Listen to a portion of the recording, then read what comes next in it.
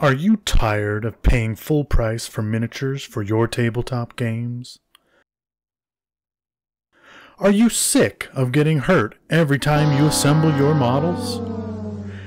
Do you wish that there was a cheap alternative? Then try cheaper printing. It's just like 3D printing, but cheaper. But seriously, come along as we talk about 3D printing on the cheapest printer that I could find. Cheapo Printing is not an affiliate of Pulse Games.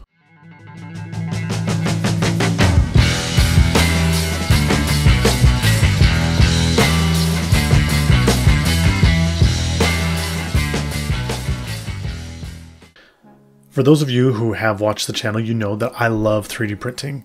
I love playing tabletop games, but I love being able to say that I was the one that made the pieces. Now, is painting a miniature like making one? Sure, it's pretty close, but at the end of the day, you can say, look at what I've done. But 3D printing is great because you do it from the bottom up. You printed it out, you paint it, you make it. That piece of art is 100% yours, other than, of course, the design, unless you do that too. And then it is 100% all yours. But as I've gotten into this hobby of tabletop gaming, 3D printing has just been something that I've loved doing along the way. And so I thought, well, let's get into this a little more. Let's share with the world how we went about it. Most tabletop games are expensive. There's no way around that. They are expensive, but with the amount of work and time and things that go into them, it makes sense, at least for some of them. But 3D printing is kind of a way around that. Now, in other videos, I've talked about the prices of the printers and everything else, so we're not going to get into that too much. But what I wanted to focus on today was the cheapest way to get into this. And so I went ahead and I bought the Voxelab Proxima 6.0. And what that is it's a 4K resin printer. And it cost me $90. Now, during the process of buying this, I had a little back and forth with the people over at Voxelab, and they were quick. They responded timely. It was a good experience for me. But was the printer? Well, let's talk about it. So we're going to divide this into three parts. We're going to talk about the good, the bad, and the ugly truth. Or basically my results. Okay, so first to start off, the good. This printer is cheap.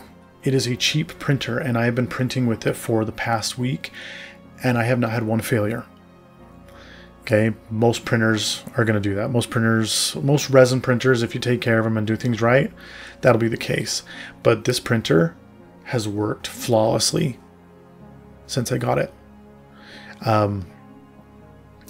It was cheap. The quality is fantastic. The miniatures that you're seeing now are just some of the ones that I printed. I got a couple bigger ones too that I'm going to go through the process of. It prints clean. An upside of this that I haven't seen in many other printers is that the pool, the reservoir that your resin sits in, it slides out. So all you have to do is unscrew the two little screws on the side, and then it slides right out the front way. And it has honestly been a good little printer. I don't know why, compared to my other printer, it doesn't smell as much. That might sound weird. I think the fan doesn't put out as much as the other ones do, and so because of that, it doesn't smell so bad. And so I just have it in a room in my house with the window open, and that's been enough. I haven't had too many fumes going around and things like that. And so for a printer, in my experience with resin printers, it has been a very positive experience. It comes with its own software for slicing. Slicing is when you put in a 3D file and it has to slice it into layers so that it can print it in layers, because that's how resin printers work. And it comes with its own slicer program. It's a simple enough program. It doesn't have a lot of the bells and whistles like some of the fancier ones like Lychee Slicer or Chitubox. And we'll talk about that a little bit in the bads of this. But the slicer works easily enough. I've been able to put stuff in. Anything that's pre-supported went in just fine.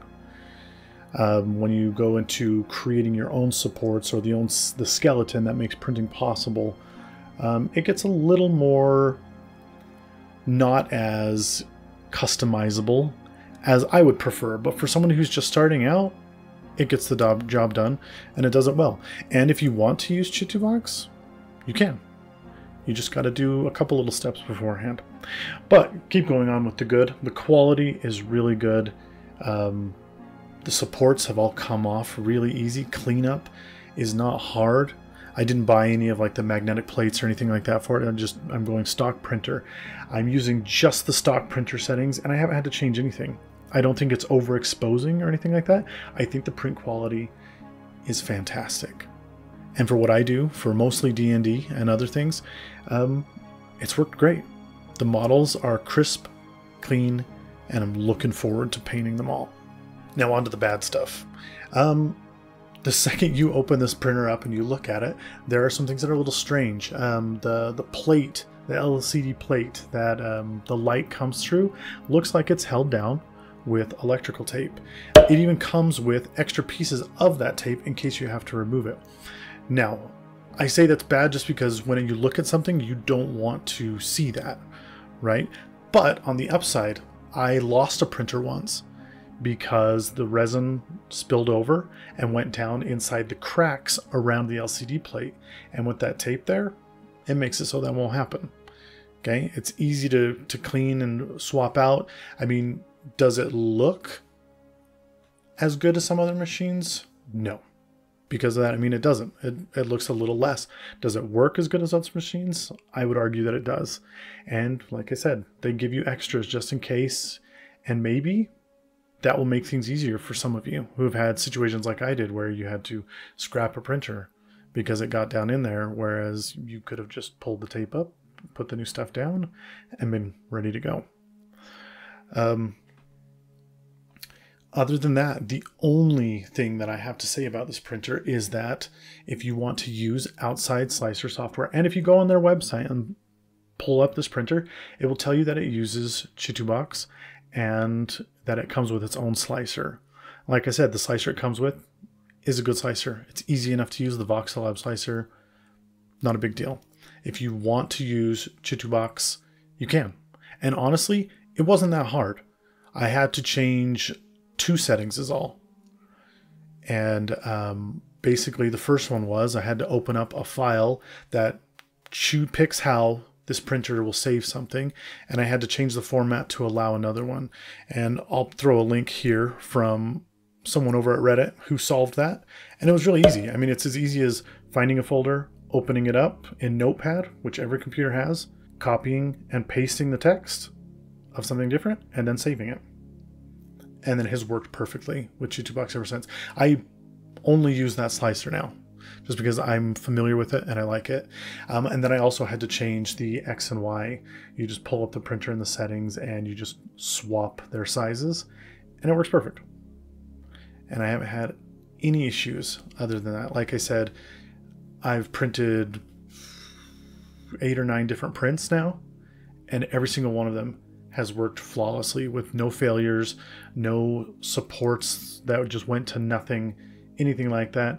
I haven't had to clean out the vat since I got it.